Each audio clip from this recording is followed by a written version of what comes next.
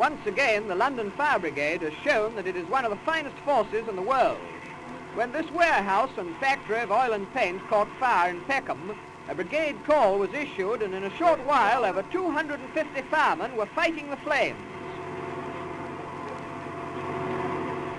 It was feared at one time that the sparks, which fell in thousands from the blaze, would spread the fire, but the men of the brigade, wearing smoke helmets, refused to be beaten, and after a 2-hour battle, all danger was over.